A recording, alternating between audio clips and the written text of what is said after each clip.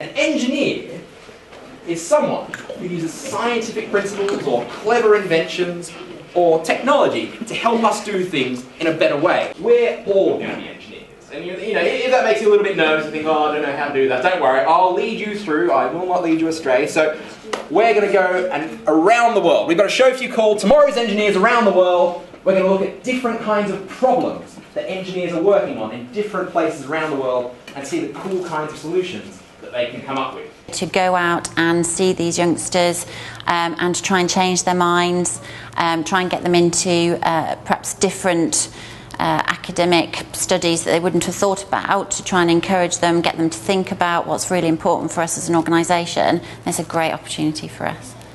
I didn't know there was like different types of engineering. I only thought like it was something to do with cars or something. There's a new message got to be put out about engineering, about the fact that it's not dirty, you don't get your hands filthy all the time, that it is clean, it is cool, and it opens up an awful lot of doors careers-wise.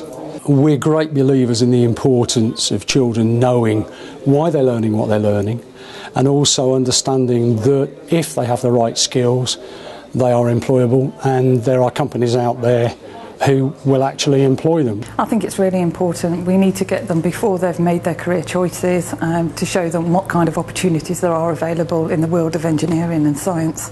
The perception of what an engineer does, particularly in the automotive industry, is very different to what the reality is. And, you know, there's a whole array of opportunities within the company that they wouldn't have even considered as a career because they just wouldn't have known about them.